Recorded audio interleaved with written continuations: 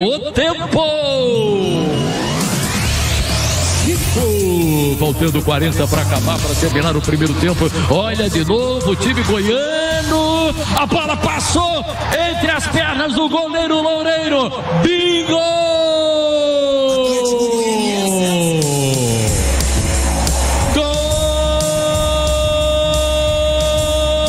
Gol do Atlético!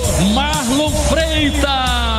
Do meio da rua ele chutou. O goleiro agachado tentou pegar a bola. Um frango clássico, a bola passou entre as pernas do goleiro. Aos 5 minutos e meio, a bola escapou e o Loureiro apenas olhou. Um frango clássico, aquele onde a bola passa entre as pernas do goleiro e ele fica, obviamente, desolado, vai chorando e lamentando. O goleiro do Botafogo no chute do Marlon Freitas, aos 5 e meio, marca o primeiro gol do jogo e o primeiro é do Atlético.